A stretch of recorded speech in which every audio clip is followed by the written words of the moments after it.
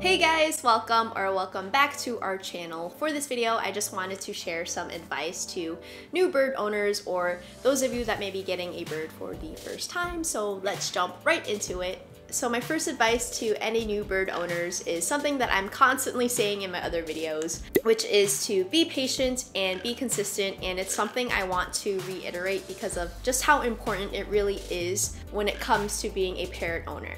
You need to be patient and consistent, not only when you try to gain your bird's trust for the first time, but also when you're building a bond with your bird and training them. Just like people, birds are unique and will each have their own personalities, and one thing that they all have in common is that they will only do things that they want to do. Whatever your bird's comfort level is with you, you always want to work at your bird's pace to gain their trust and eventually build a bond and train your bird. Think of gaining your bird's trust, building a bond with your bird, and training your bird as goals. When you try to reach your goals, it takes time and effort and requires patience and consistency on your end in order to see results. So if you give up too soon, you won't get anywhere. Every step you take towards trying to gain your bird's trust or build a bond, no matter how big or small the step is, it will only take you a step closer to reaching that goal as long as you keep trying and don't give up when things seem to get too hard. My second piece of advice is to work on changing your bird's diet over to a healthy one. Most of the time, whether you got your bird from the pet store or breeder, or if you're adopting, your bird might be on a seed or a seed mixed diet, which is not nutritionally balanced and really unhealthy. If your bird is on a seed diet, one of the first things you should do is work on changing your bird's diet to a balanced one consisting of fresh veggie chop, pellets, some fruit, and seeds should only be given as treats for foraging opportunities or used as a reward for training. Switching your bird's diet over to a healthy one will take time, and once you're able to transition them, it will come in handy when you eventually try to train your bird. If seed is your bird's overall diet, then giving your bird seeds as a training reward won't be enticing or motivating enough for your bird to want to work with you, because seeds is something that they'll be getting all the time.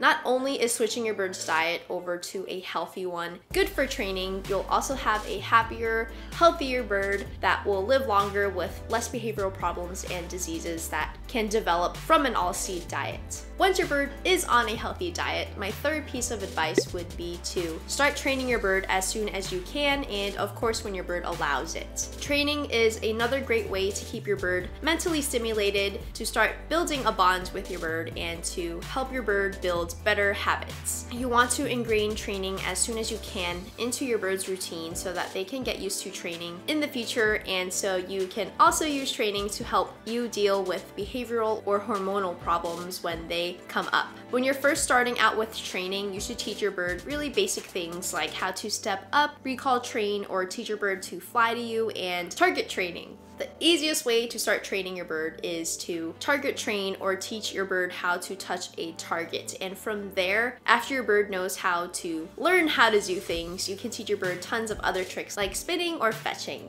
Along with training your bird, it's also really important that you teach your bird how to be independent. It's great to socialize and bond with your bird, but too much of a good thing can also be bad, because there will be times when you can't always be with your bird and give them constant attention. If your bird is used to always interacting with you, the moment you can't constantly cater to them and give them attention because you have to do homework or chores or run errands is when your bird could get angry and lash out on you or get bored, and that's when behavioral problems like aggression and excessive screaming can start. You'll also get frustrated because you can't get much things done if your bird always wants you all the time. In order for your bird to be independent, you need to teach your bird how to play with toys and how to forage or work for their meals. You should also be providing different types of toys for your bird to interact with and explore, and have them forage for their meals. By giving your bird different toys to play with and giving them the opportunity to work for their food, your bird will be able to learn how to play on their own for hours, especially when you're busy, and both you and your bird will be much happier. So you want your bird to be independent and not only socialize with you, but also socialize with your family or other people you live with. If your bird only interacts and socializes with you,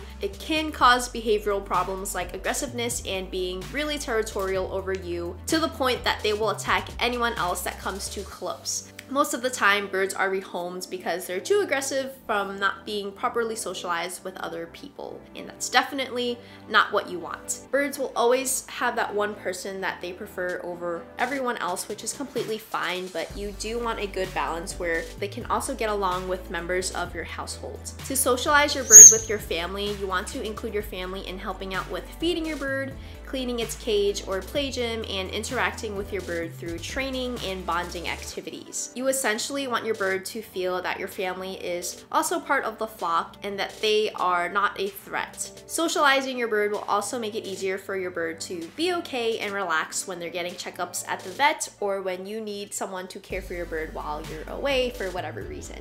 My sixth advice for new bird owners is to expect to get bit and learn how to navigate biting. Birds will bite for many reasons, and to avoid getting bit, you need to be able to read your bird's body language and learn that you will get bitten when you do certain things that your bird doesn't like. And as a new bird owner, you might not be able to read your bird's body language right away or know what your bird likes and doesn't like, so it's completely okay. These are just some things that you'll only learn over time as you start to get to know your bird.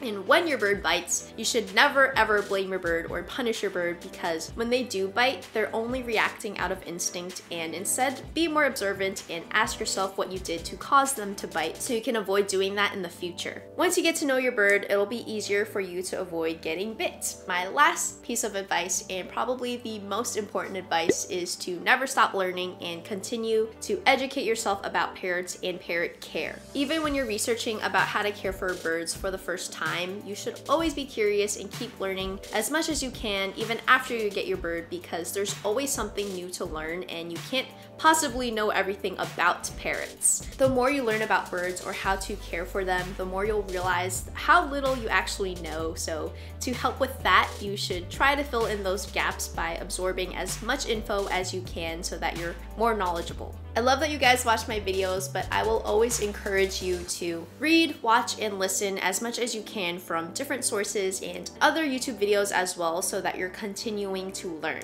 As you're researching and learning more about birds, you should always get your information from different sources and always use your best judgment and trust your intuition to decide when some advice might not sound right. Like this video if you found it helpful, and to my experienced bird owners, leave a comment down below and let me know what advice you would give to a new bird owner or someone who may be getting a bird for the first time. Thank you guys so much for watching as always, and I will see you in the next one. Bye!